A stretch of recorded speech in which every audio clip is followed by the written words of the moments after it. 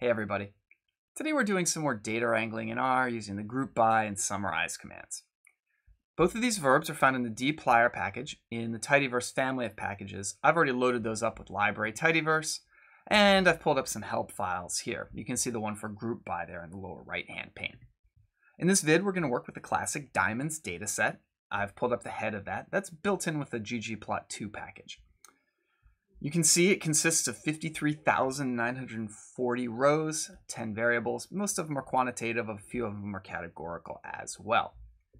So the summarize verb does what it says on the tin. It's going to give you summary statistics of the different columns in your data frame.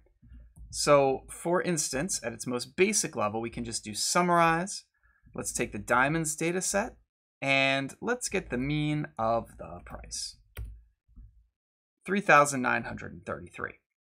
The summarize verb, like every verb in the dplyr package, takes a data frame, a tibble, as its input, and gives you one back as well. Here, the output was a very simple tibble, a very simple data frame, just one row and one column. So this has been some overkill. This is a much higher power tool than we really need to get just the mean price of diamonds in this set. The real power of the summarize command gets unlocked when we combine it with the group by command. Group by, like summarize, takes data frames as its input and gives them back as an output, technically tibbles. And this means that both of these functions play nicely with the pipe operator. So let's take advantage of that fact. Let's take diamonds and pipe it in to this new group by command. Remember, that means that diamonds is going to be the first argument in this group by command. So I don't have to type diamonds now inside of group by.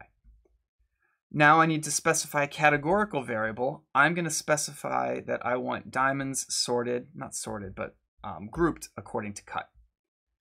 If I just execute this command right now, the output isn't particularly interesting. It looks very much like what I had before.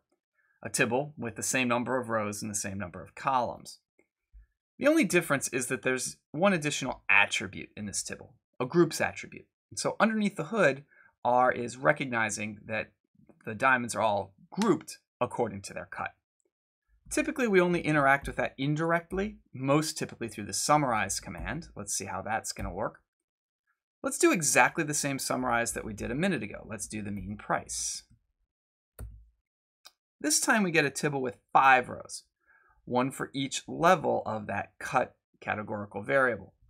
So what we're seeing here is that the average price of all the diamonds of fair cut is $4,359, and so on down the line.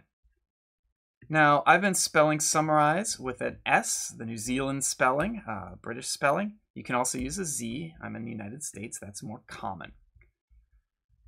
Let's see. With these tibbles, there's several things that we could do to make them more elaborate or just nicer. For instance, we could change the column name to average price. Specify that right inside the summarize command. We can add more than one column at a time. So how about average carat? And let's do the mean carat weight of these diamonds. Great. So you can see the column names I've specified, and now I have 2 additional columns instead of just 1. We can group by categorical variables that we make up on the fly. So for example, let's group by, let's take ones that are bigger. So how about ones for which the carat is bigger than 1? And once again, we'll pipe that into the same summarize command that we've been doing.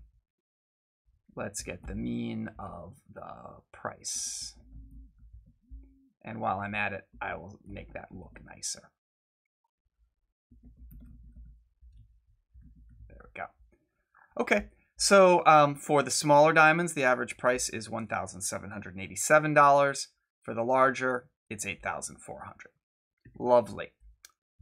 We can group by 2 variables. We can group by carat and by cut.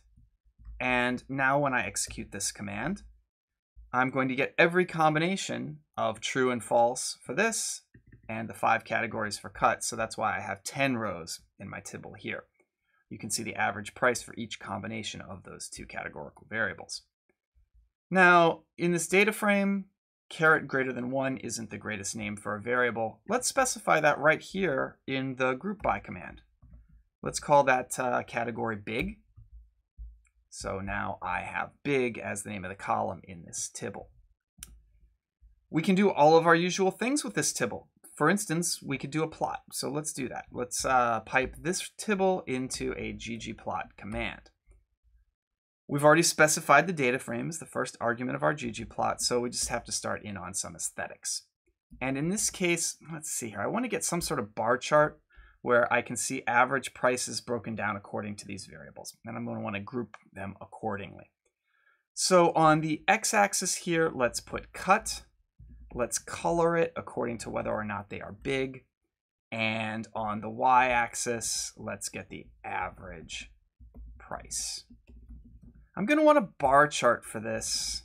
I think it's geom call is the one that I want. Oh, and it's not actually color. I'm going to want fill for my bars. And I need to specify a position on this so that they're next to each other, not on top of one another. It's dodge. Let's take a better look at this. Great, that's just what I'm looking for. So here I can see how the average price of the diamonds in this data set break down according to the cut and to the size. In particular, I see as the cut gets better, so on the horizontal axis, fair, good, very good, premium, ideal, the bigger diamonds are going up in price, while the smaller diamonds, represented here in the sort of pinkish, reddish, orange, are going down in price. So that's potentially interesting. One more thing that I would like to do to wrap up this video is to use the group by command in conjunction with something other than the summarize command. So let's take diamonds here, and we'll again group it, we'll pipe it into group by, and this time let's just group it by cut. But now, instead of getting a summary on this, let's do a mutate. Okay. So remember, mutate is going to add a new column or potentially replace a column in my data frame. So let's get a new column. Let's call it average price by cut. And we'll do the same thing that we've been doing before. Let's get the mean price. And if I just execute that right now, it's going to put it in my console. So let's go ahead and save this to, how about diamonds 2? And then we can take a look at that.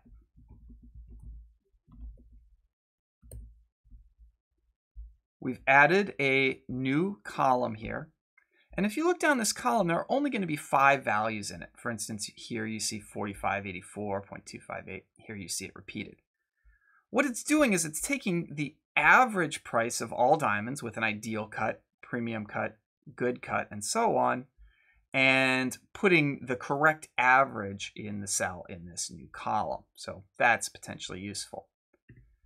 Last thing while we're at it, notice what happens if we do a summarize command on diamonds 2. And on this one, let's stick with what we've got. Let's get the mean price. So that grouping has been preserved, and you can see that we are getting the mean price for each of these groups. Now, you might not always want that. I really should have used a pipe here. So that's going to make a little more work as I retype this. Let's take diamonds 2. And before we get that summarize command, let's get rid of those groups. The command we want there, naturally enough, is ungroup. And then finally, summarize, and let's get the mean price. And hopefully, we'll just get back that tibble with 1 value in it. There it is, the mean price of all the diamonds in the set, $3,933.